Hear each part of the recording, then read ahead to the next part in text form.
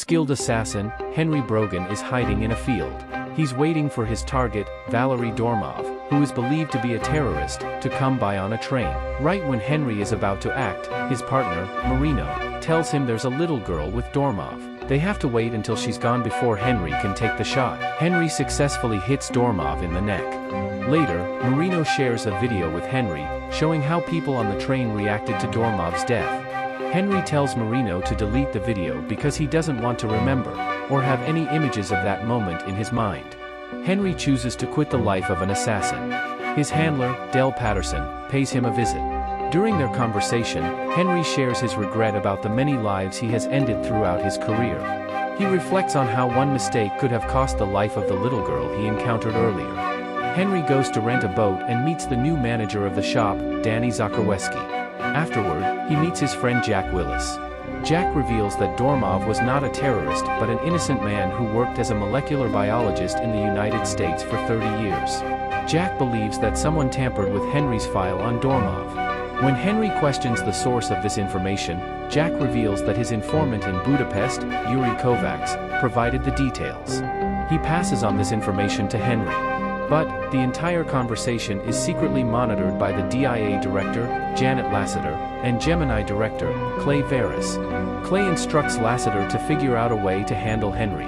Henry returns to the shop and becomes suspicious of Danny, thinking she might be working with the DIA, and following him. When he confronts her, she denies it. Feeling bad about his suspicions, Henry apologizes and invites Danny to dinner. During their outing, it is revealed that Danny is indeed with the DIA, but she explains that she is following in her father's FBI footsteps.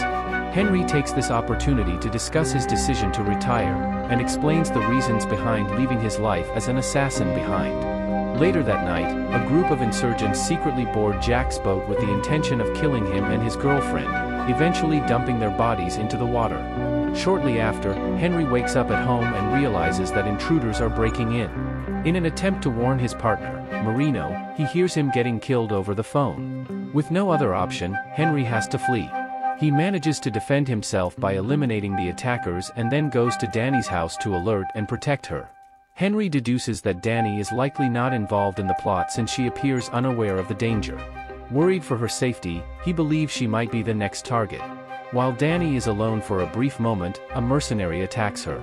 But, she manages to overpower him, extracting information forcefully, even knocking out a few of his teeth. During this intense encounter, Danny confirms to Henry that the orders came from Lassiter. Henry and Danny take a boat to a secluded location, and there they encounter Henry's pilot friend, Baron. Concerned about the unfolding events, Henry reaches out to Del, to understand the situation better. He learns that Gemini is collaborating with the DIA to eliminate their agents. It becomes clear that Dormov was connected to Gemini, and Henry begins to make sense of Clay's role in the unfolding conspiracy. Henry inquires with Danny about her knowledge of Gemini, learning that it is a paramilitary organization led by Clay. Clay initially approached Henry and Baron, knowing them from their time as Marines, but both declined his offer. The trio temporarily relocates to Cartagena, Colombia. While in their hotel room, Henry notices a shooter moving across nearby rooftops. Reacting swiftly, Henry confronts the shooter, only to discover that the person looks exactly like him and goes by the name, Junior. Junior possesses the same skill set as Henry, making him a formidable opponent. Their confrontation becomes intense as they both ride motorbikes, with Junior attempting to strike Henry using his flaming bike before it explodes. But, before Junior can deliver a fatal blow, authorities arrive, causing him to flee. In an effort to keep Henry safe, Baron and Danny unofficially take him into custody, as they head to a safer location. Realizing that their next move is to gather more information from Yuri, in Budapest, Henry and his companions, with the help of Baron, secure a plane to get them to their destination. Junior retreats to his safe house to attend to his injuries, where he is met by Clay. In their interaction, Clay fosters a father-son dynamic with Junior, explaining the origin of the nickname Junior. Junior is amazed at Henry's ability to evade his attacks and maneuvers.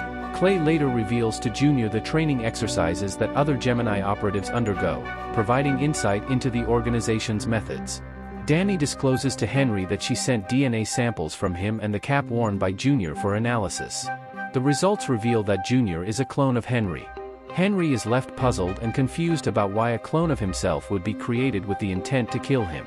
Upon arriving in Budapest and meeting Yuri, he informs Henry that he is also opposed to Clay. Yuri reveals that Dormov collaborated with Gemini on a cloning project. Dormov's goal was to create clones with enhanced strength and intelligence, but Clay wanted soldiers without consciences and the capacity to destroy. Dormov distanced himself from the project and became a target for elimination. Henry takes proactive measures by sending a messenger to inform Lassiter that he is aware of her involvement, and threatens retaliation if she sends another assassin after him. In an attempt to negotiate, Henry proposes a deal to Lassiter. If she sends Junior to him, Danny will be allowed to return safely to the US. Lassiter agrees to the arrangement and organizes for Junior to be sent to Budapest. Subsequently, Junior and Danny meet in a garden. Junior instructs Danny to strip down to ensure she isn't wearing a wire. After complying, he takes her into custody and informs Henry of the situation, hoping to draw him closer. The two parties agree to meet at a specific location.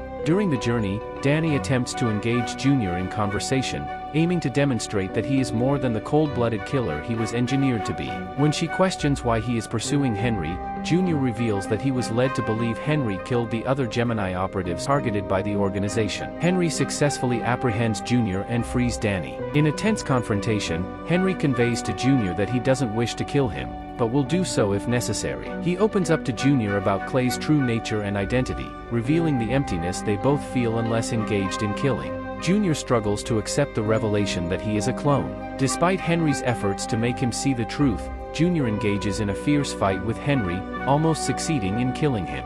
Danny intervenes just in time, allowing Junior to escape. Returning to Gemini, Junior confronts Clay and demands the truth. Clay confirms Junior's identity as a clone but manipulates him, assuring Junior that he is superior to Henry and claiming him as his own son. After returning home, Junior encounters Henry, Danny, and Baron.